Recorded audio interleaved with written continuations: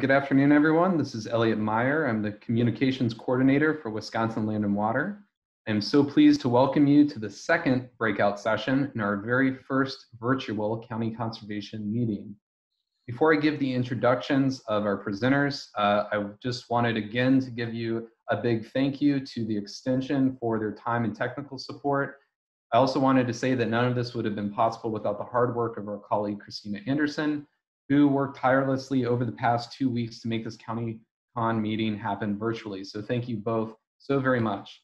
Now, just to make sure that everyone is in the right place, this is the main breakout room, and this session is entitled Conservation Across Wisconsin. And as the communications coordinator, I'm particularly excited about this session, the work that our members do from relationship building, cost sharing, public education, installing soft and hard practices, all of it is essentially the keystone to the value of our conservation apparatus across Wisconsin. You can see this work in our Conservation Across Wisconsin map and our success stories, which is things that I coordinate through our association. And this is a strong representation of the different kinds of programs and projects that our conservation departments do each year. I'm going to provide the links to those resources in the chat box momentarily. And if you're a county conservation employee, please consider submitting your work to us and we'll post it on the map and we'll share it on social media. So, okay, that's my shameless plug. And now to our presenters. Today we are pleased to have Chad Sampson from Racine County and Tina Barone from Dunn County share with us two great conservation stories that highlight the work that our county conservation departments do across the state each year. Chad Sampson is the conservationist for Racine County Land Conservation Department. He will be talking with us today about Racine County's successful tree program sales, the way the program's grown and how it's enabled the department to engage with the public. Tina Barone is a graduate from UW River Falls with a degree in crop and soil and has 15 years of experience of environmental work in the public and private sectors. And for the past 3 years, she has served as the conservation planner for Dunn County's Land+Water Conservation Division. Tina enjoys assisting landowners with constructing engineering projects and adopting soft conservation practices on the land. So Chad and Tina, please go ahead and unmute yourselves if you haven't already. And as you present, make sure you say next slide, and I will advance the slide forward. I will give a 5-minute notice if needed at the end so we can wrap up and have some time for questions. And as a reminder to the audience, same as before, please send all of your questions today through the chat box. So without further ado, I will turn the presentation over to Chad and Tina. Take it away. Hi, Chad Sampson here with the Racine County Land Conservation Division. I've been with the county 22 years, the county conservationist since 2007. We've run a tree program or tree sale since the early 1980s.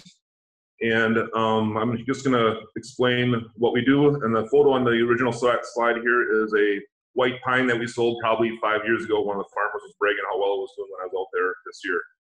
So next slide.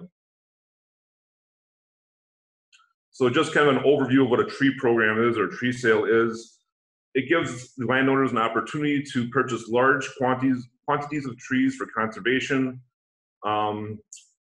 We get the trees from nurseries in Michigan. We have 3 nurseries we typically get them from. We typically have 300 customers each year. We sell about 35,000 trees. Now these are seedling trees. They come about 12 inches to maybe up to 2 feet, but mostly 12 to 18 inches, 15 inches plus are sizes. So what I do is I contact the nursery, see what's available, put together an order form. It's not the same every year, but it doesn't vary too much. And then we work with USDA Farm Service Agency on a newsletter.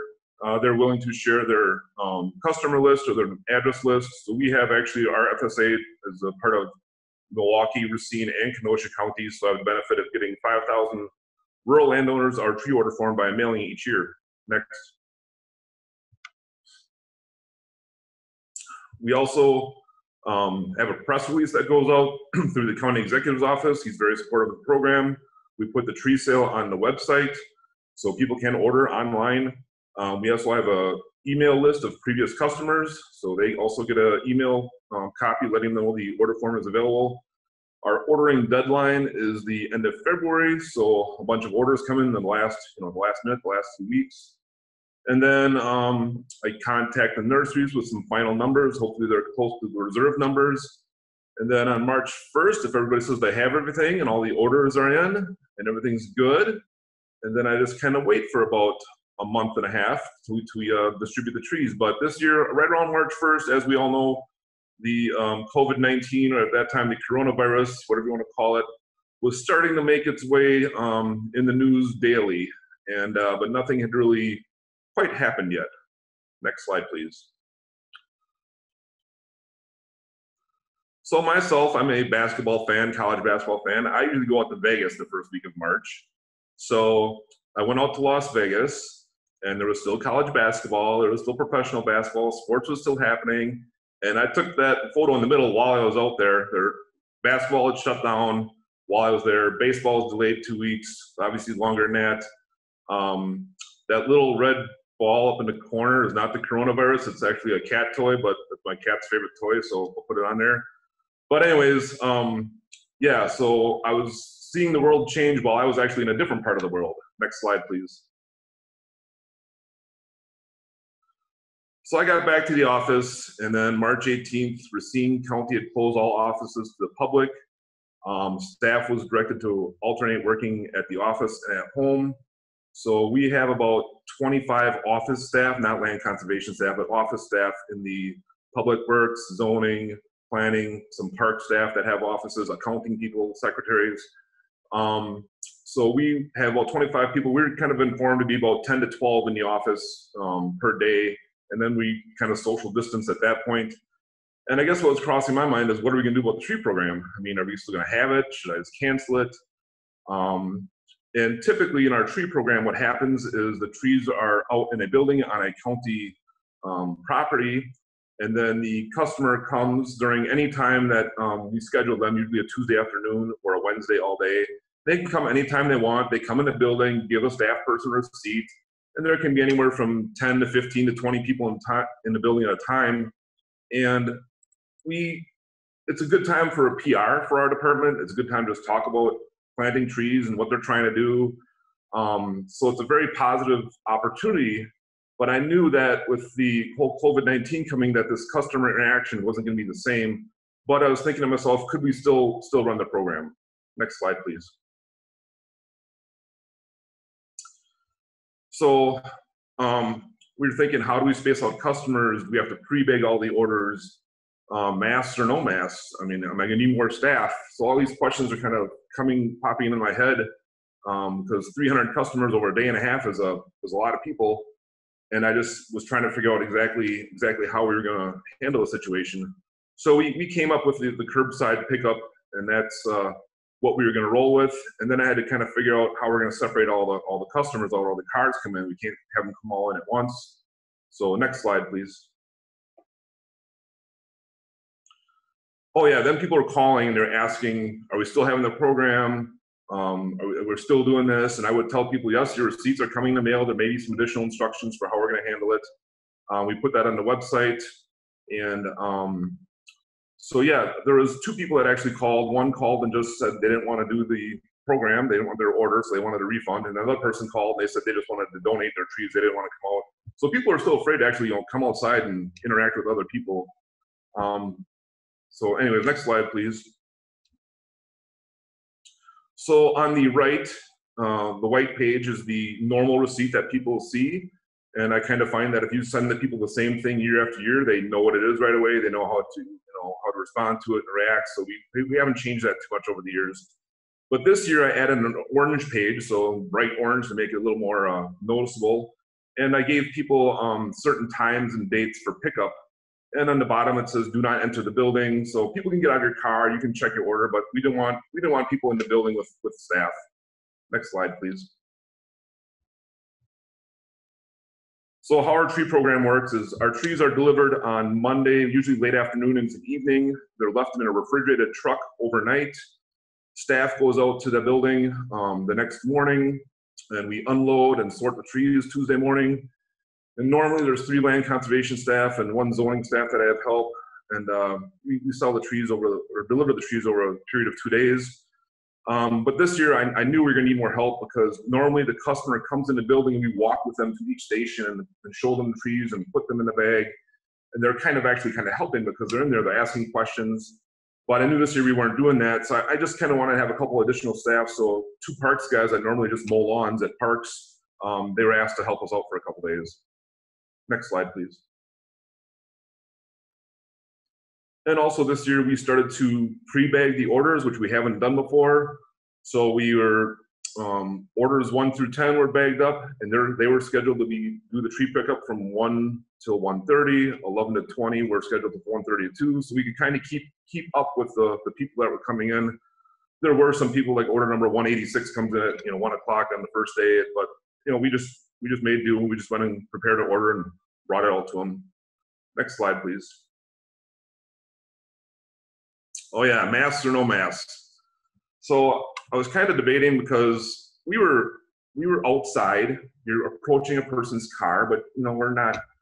And then I thought, well, because masks weren't quite everywhere yet, but they were getting to be more popular. So I had some masks made, and I hadn't made the decision until the first person came up. So the first gentleman drives up for the program. He's a larger gentleman in a minivan, a little bit older gentleman. He rolled down his window about ½ an inch and slid his receipt through. I knew we were wearing masks after that point. So I told all the staff, if you're going to approach a customer in a vehicle, you're going to have a mask on. If you were in the building or outside, we were trying to social distance while we were outside, you didn't need to wear one. But actually those 2 days that we did the delivery, it was fairly cold out. It was just about 40 degrees. So actually the mask kind of helped keep your face warm. So it wasn't as big a deal. Next. So what were the positive outcomes? So as any county that has a tree program knows, that people are usually pretty excited to come get their trees, and they can get outside and plant with their kids or plant with their grandkids, or yeah, people are pretty upbeat and excited about the program. This year I had so many people thank me for still having the program, even though the COVID-19 was still very alive and well, and people hadn't been getting outside and doing things like this. So yeah, so people were excited about it more than ever. It helped a lot that the customers were coming during their time slot. I mean, a few didn't, but some people would call and get a little bit angry. They'd be like, well, my time slot's 1 o'clock till 1:30, but we're still working. I said, you can come anytime after you're done with work, we'll still be there. So we got explained. This year was the first time we actually had to go outside during the program if it was raining out. So you can send newer staff outside to help customers if you want to do that. I thought that was okay. The additional park staff was extremely helpful. I mean, you don't realize how many, getting 2 extra bodies in there, an extra set of hands, a couple extra sets of hands working on those trees, getting things packaged up would help. And honestly, I'm not sure, but we might run this program just like this in the future, curbside pickup. So that's, I think, all I have. Next. Thank you. I'm presenting on behalf of the Dunn County Land and Water Conservation Division. We're presenting about some successes we had in a small watershed in the county. The projects that I'll cover are likely similar to what most county conservation programs, our offices are doing, but we really wanted to highlight the relationships and the trust built in getting conservation on the land. Next. Dunn County is located in the northwestern corner of the state. It includes 7 incorporated villages and 1 city. Menominee is located about an hour east of Minneapolis-St. Paul and 30 minutes west of Eau Claire. The population of Menominee is 16,000, and it includes a lot of historic buildings like the Mabel Tainter Theater, and that's located in the downtown historic district. Menominee is also home to UW Stout and Lakes Tainter and Lake Menomin. The lakes were created when dams were built on the Red Cedar River, and especially locally, they garner a lot of attention because they're green and they're smelly, and is due to algae growth. In the late 1800s, a lot of logging occurred in the Red Cedar watershed, and that cleared a lot of land that was then converted into farmland. Next. Agriculture in Dunn County makes up 35.5% of the land cover, according to the WIS land study, and 1,001 farms were documented in the 2010 census. We have 5 CAFOs, and agriculture provides 17% of the jobs in the county workforce and 10.6 million in local and state taxes. The crops generally grown in Dunn County are corn for grain and silage, soybeans, hay, small grains, kidney beans, and potatoes. Since the lakes draw a lot of attention in Dunn County, it's really easy to focus conservation on the Red Cedar watershed where the lakes are and kind of overlook and maybe neglect a little bit some of the smaller watersheds. Next. One of those smaller watersheds is the Knights Creek watershed. Knights Creek is located in southwestern Dunn County. It flows southeasterly to the O'Galley River, then to the Chippewa River, and then finally to the Mississippi River. Next. The Knights Creek watershed has had a lot of conservation efforts in the past. In 1959, an effort was started to address frequent floodwater damage to agricultural interests. In the past, there was destruction of crops, fences, roads, and bridges. So in 1960, an application was submitted for the Watershed Protection and Flood Prevention Act, PL 566, also known as the Small Watershed Program. Through this program, the federal agency Soil Conservation Service, now known as the Natural Resources Conservation Service, assisted project sponsors like Dunn County to develop watershed plans and technical and financial assistance to implement practices in those plans. The documented land uses in 1964 for this watershed were 50% cropland, 20% pasture, 24% woodland, and 6% other like roads and houses. So in 1967, construction started on 3 dam structures. Next. The dams were built for flood control. They were hoping to reduce flash flooding by implementing both conservation plans for how the cropland was going to be run above the dams, and also the 3 dam structures. In the map, you can see purple numbers and circles. Those are identifying the 3 dam locations. These dams are considered high hazard dams because they have a potential to flood dwellings downstream. According to the USDA Soil Conservation Service project completion report dated June 1st, 1972, the towns of Weston and Dunn saved an estimated $4,000 in road repairs after heavy rains on June 8th, 1970, because of the flood control structures. Next. This is a picture of Dam 1. It's one of the structures that was built. Dam 1 has an embankment height of 36 feet vertically, 770 feet long embankment, and includes 1,960 acres that drain into it.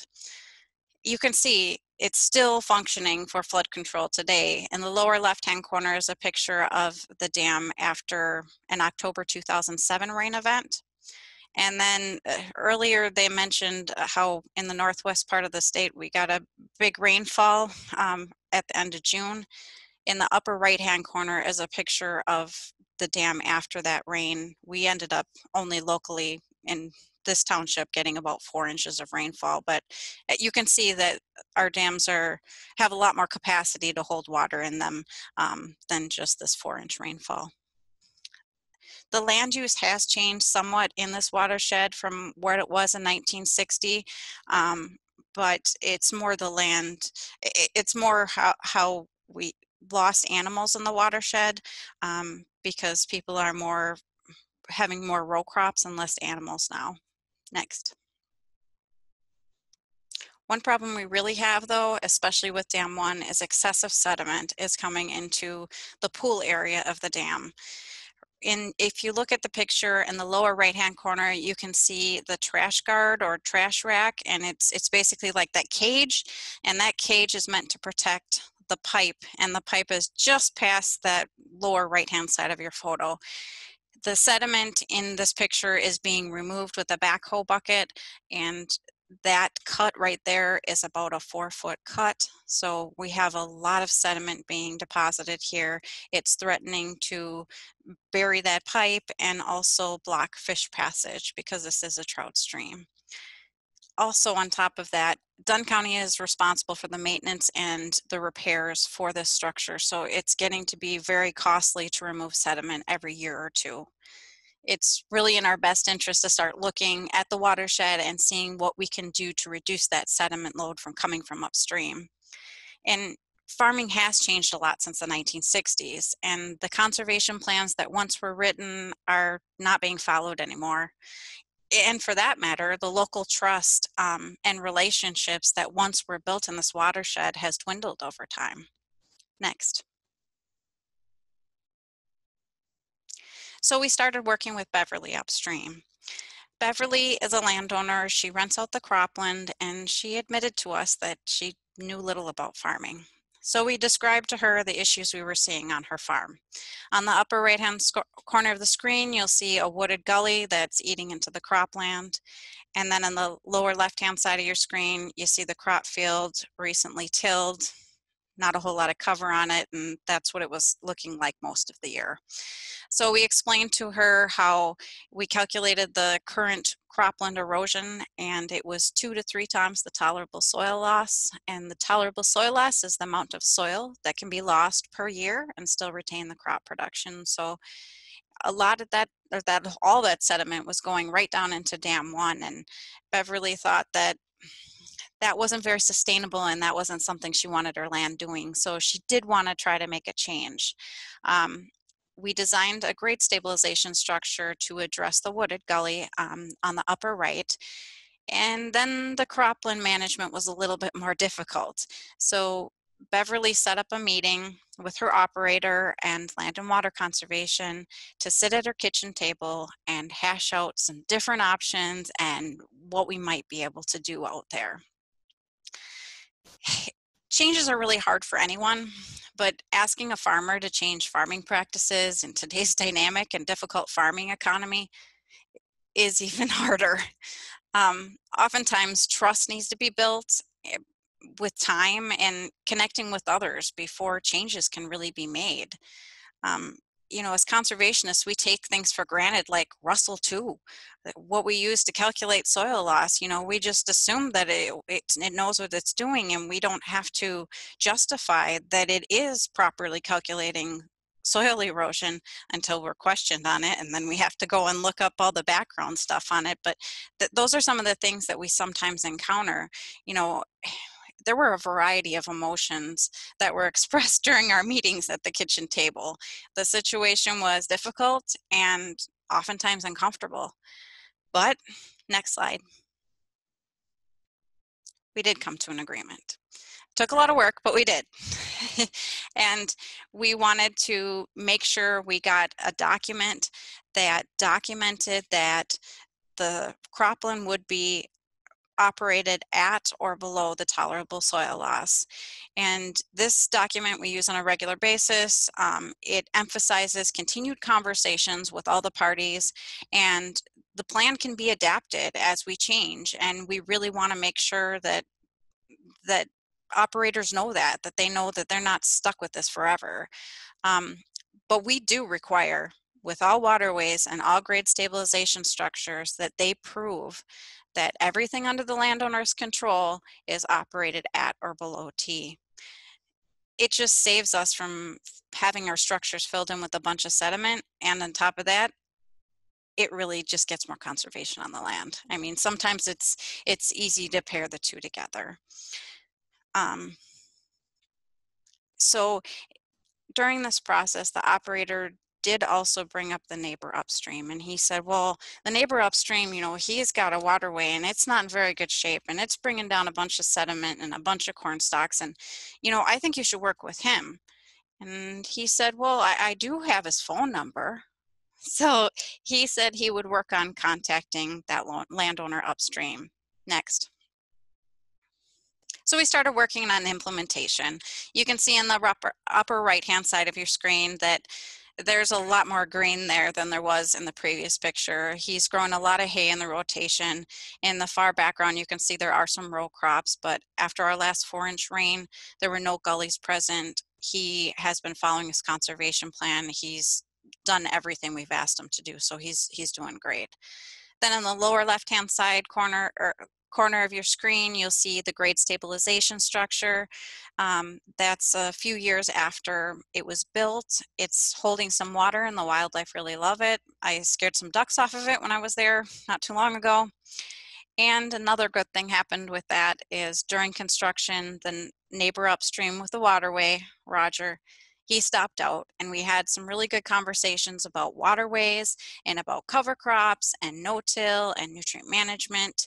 And he decided that he would want our help to do a waterway upstream too. Next. So we worked on a waterway upstream with him. And this is the finished product of the waterway. There are berms around it, so you can kind of see that we use temporary berms the first year to keep most of the water out of the channel so that we can get grass to establish. And then the second year we push those berms out and the channel's ready to take the full flow. Roger appeared to be pretty happy with what we'd done because he said, you know, can we take a tour and I'll show you different parts of my farm and you can see what you can help me with. So we went on a tour of his farm and we looked at a bunch of different areas and he wanted to do some waterways. But when we looked at the upstream coming into his waterways, this is what we saw. Next. This was his neighbor upstream, and his neighbor upstream had some issues that he needed to deal with. So after some time, we got into contact with this landowner. His name is Justin. And Justin admitted that he'd been really struggling trying to get a waterway to establish in this area. He said he tried several years and he thought there was just too much water coming down and the soils weren't good enough and he just was never going to succeed at it. So when we offered to assist him, he was thankful to accept. We did talk a little bit at this time about his cropland practices and he was below T at that time. Next. So here are some pictures of his waterway after construction. In the lower left-hand side, you'll see that it does have that temporary berm on it. And then in the upper right-hand side, you can see after the berm was removed and he had planted the crops. This waterway, after the last 4-inch rain, had no evidence of erosion. No water was even ponded in it. Everything was functioning just the way it should. And Justin actually asked for assistance on some additional waterways after this. And of course, these projects often take multiple years and you get to know the people you're working with more and more throughout the process. And Justin was very open about what he was doing in his fields. Next. He had transitioned to no-till a few years before I started working with him. And he said that he transitioned because he was sick of the expense and the hassle of hauling tillage equipment around. And then once he tried it, he was hooked. He said he wasn't going to go back. He also did decide to try cover crops as well. And he had been planting cereal rye in the fall. And one spring he went to plant his corn and he hadn't gotten out to spray the rye yet. It was 14 inches tall. So he just no-tilled his corn directly into the 14-inch tall living standing rye. And then he sprayed it off. And on the right-hand side of the picture, you can see that dead rye all over the surface and his corn plants popping right up. He said that he had the highest yield he's ever had on this farm after he did this and that he was definitely going to try it again because it was too good of a deal to pass up. So Justin being who he is and he always wants to share with others, we talked a lot about different things and he wanted to share with his neighbors. Next. So his neighbor downstream decided after all of the talk and everything that he wanted to try no-till too. So he's working on no-till and then decides, well, how about cover crops too? So he started working on converting his land over to no-till and cover crops. The one thing that I think we sometimes take for granted is there's a learning curve with anything. Anytime you adapt any new practice, there's going to be somewhat of a learning curve, and encouraging people to talk to their neighbors, talk to other farmers, talk to anybody, watch YouTube videos, whatever it takes to try to flatten that learning curve because they need to also be supporting themselves during this time. Next. So we finally got back to doing Rogers waterways that were below Justin's, and those were completed this spring. And you can see the vegetation's coming up. In them,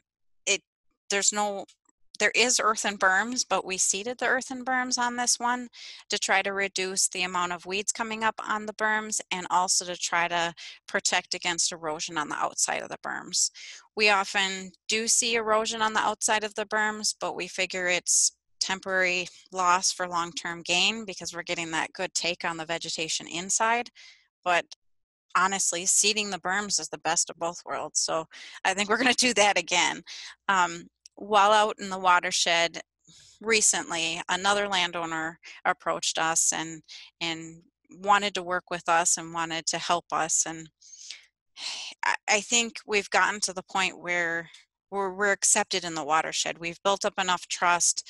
I think people don't see us as the dirt cops anymore. They see us as people out there trying to help them. So I feel like we're going to have continued success here. Throughout the process, we had many discussions about Wisconsin runoff rules for farmers and NR 151 compliance. But at the end of the day, all of the practices were voluntary. No enforcement actions or threats were taken. Next. Building relationships, trust, and respect with landowners and operators, hours of boots on the ground, and word of mouth between neighbors has allowed continued conservation in the watershed. An estimated 1,000 tons of soil per year will remain in place because of the practices implemented by the landowners and operators in Knights Creek Watershed. Some of our future projects later this year and beyond would be additional waterways, manure pit closures, grade stabilization structures, nutrient management plans, no-till, and cover crops. Next. This was a group effort. Land and water conservation cannot take credit for all of it. Landowners and operators' willingness to try new things and then discuss it with their neighbors has contributed greatly. I'd just like to close with a quote. Individually, we are one drop. Together, we are an ocean.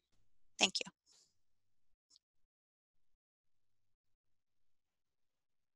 All right. Thank you both so very much. That was both presentations were absolutely fascinating. As a reminder to anyone in the audience, continue to send questions through the chat box. You can either do it to me directly or to everyone. We had two questions come in.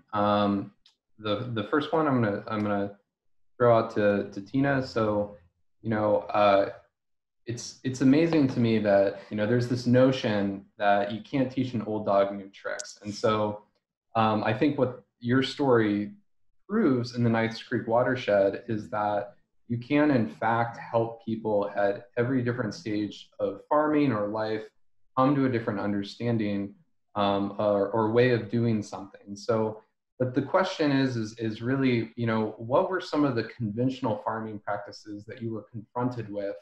Were there any specific ones in particular that you can remember were hard to work through, and how did you get there with them? Well, at one point in the conversation, it was brought up that, you know, the person I was working with, their dad moldboard plowed, and the son said he thought he was a god when he got the chisel plow because, you know, he was saving so much soil erosion.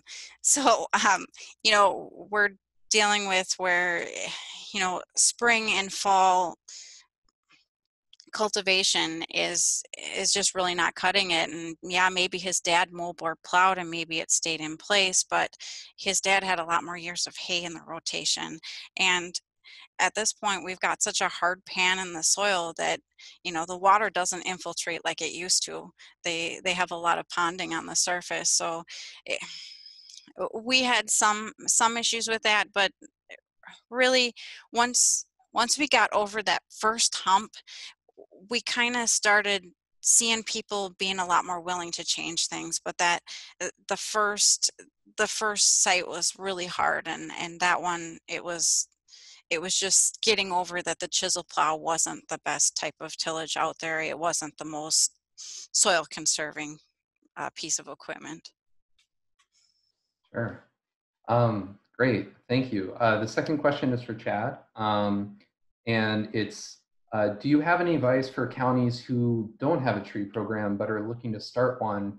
And how can you grow public awareness and support for something like Well, like I said, we use the USDA's farm service list. They said as long as they send an email out or a notice out, either by hard mailing or an email, that as long as they have a message, we can have our message with them. So that was our initial contact, I guess, or the first time that we had 5,000 people get a letter in the mail or a tree order form in the mail with a newsletter. That's the easiest way because that's your rural community. People that have land and probably want more than just 1 or 2 trees. They want 25 at a time. Besides that, we were thinking about even doing a radio address. It goes on the front page of the county's website for about 2 or 3 days. That's not too bad either. So those are a couple different ways that I could see people getting started. that? Okay. And a follow-up question to that too is, have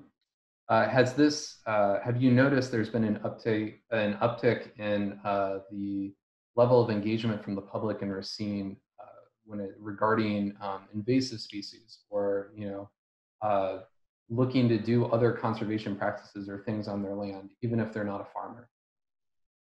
Yeah, I would say when the online sale became available, they started clicking around the website and they might look and see what else you have going on.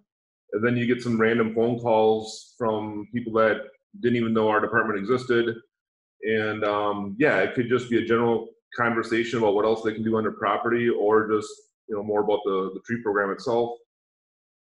It kind of goes hand in hand. They'll talk to you about any topic that they have an issue on their property. They want to make some improvements. So yes, definitely the online sales, because people actually go to the website or click on that link, and that does make a difference when they're clicking on your land conservation website.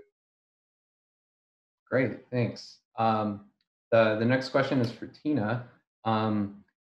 What are some of the things that you could see in the foreseeable future with the Knights Creek Watershed? And in particular, do you think it would be possible for something like a producer-led group to form, or some sort of efforts amongst the farmers, since there was this interconnection between them already? Actually, I'd really like to see a producer-led watershed in Knights Creek. I think that would only build upon what's been started out there. And I feel like in a way it's kind of the beginning of that. Right now, we've got a lot of practices that are in the works. We've got a open conversation with others, but I'm hoping to just continue to grow that to other landowners. And I'm really hoping eventually we see a benefit in that dam 1 and the amount of sediment that's going down there. But as of right now, we're just continuing to work with landowners and hoping that they talk to their neighbors. But it would be really, really nice. I would love to see a producer-led watershed in this watershed. Awesome. And I'm going to modify that question for Chad. What do you see in the foreseeable future with the tree program? For the tree program or for producer-led watersheds? Or both, if you'd like to speak about the producer-led watershed efforts. Sure. For our tree program, I see some continued growth. I see a lot more people ordering smaller amounts. So like a homeowners association might just order 50 trees for an outlot or easement area. That never happened in the past. A lot of the, I guess, city or more urbanites, like I said, have been calling and making small orders just to kind of check it out. So I guess our volume of customers is higher, but our trees are about the same, maybe even a little lower than they've been in the past. Going to the other question, like a producer-led group, and I'll just give, I guess, some advice. We've had a pretty good group over here for 4 years.